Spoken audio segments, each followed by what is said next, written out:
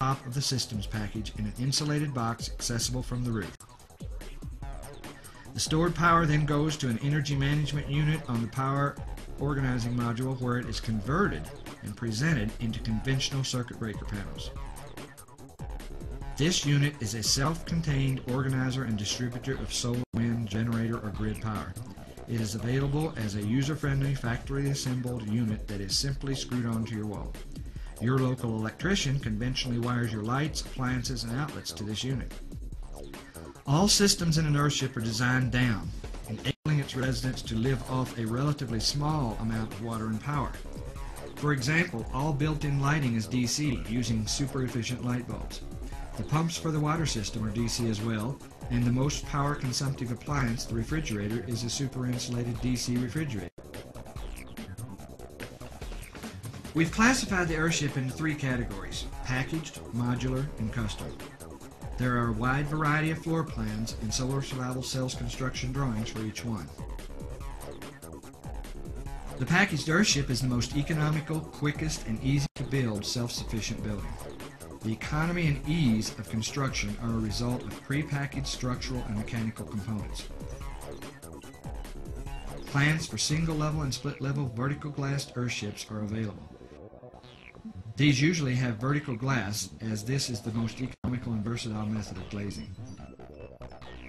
The classic design is the modular Earthship. The floor plan for this consists of a combination of either circular or U-shaped rooms and a cistern systems package area connected by a greenhouse hallway with either angled or vertical glass windows. Custom Earthships combine basic principles and your personal dreams. If you've got a pocketbook to match, the sky's the limit. Solar Survival staff is available at hourly rates to make your dreams a reality. All of these homes are independent and can be built in any environment. The designs can adapt to any climate, from hot and dry to cold and wet and all in between. Here in New Mexico, the desire to live in a sustainable home has brought people together to form 3 Earthship communities. The Reach community is located at 9,500 feet in the mountains above the town of Taos. The Star community is located near Carson, New Mexico, bordering the National Forest. Started in 1994, the Greater World community is 633 acres of rolling mesa with a deep gorge 15 miles from Taos, Mexico. This community is easily accessible from 2 miles of highway frontage skirting its western boundary. The Greater World is designed for 130 home sites totaling 286 acres.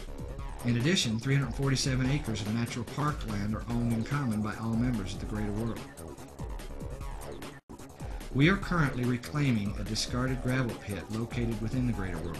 The plans call for 24 Earthships to be built close together, turning once scarred and damaged land into a thriving neighborhood in Greenbelt.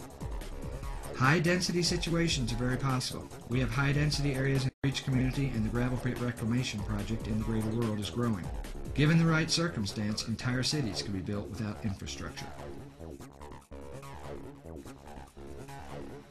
We have commando building crews that can go anywhere on the planet and build Earthship structures. We build all over the world and in any environment.